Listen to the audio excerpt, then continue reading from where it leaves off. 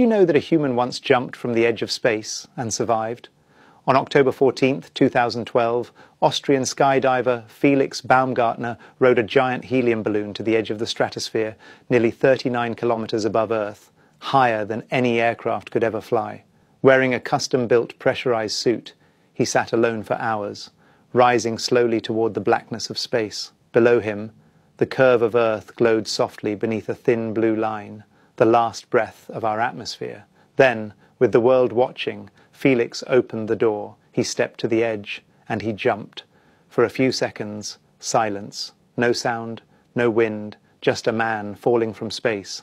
He tumbled violently, spinning out of control. One mistake could have meant instant death, blackout, suit failure, or worse.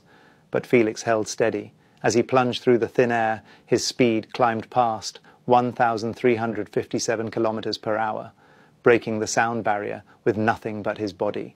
The first human in history to ever do it.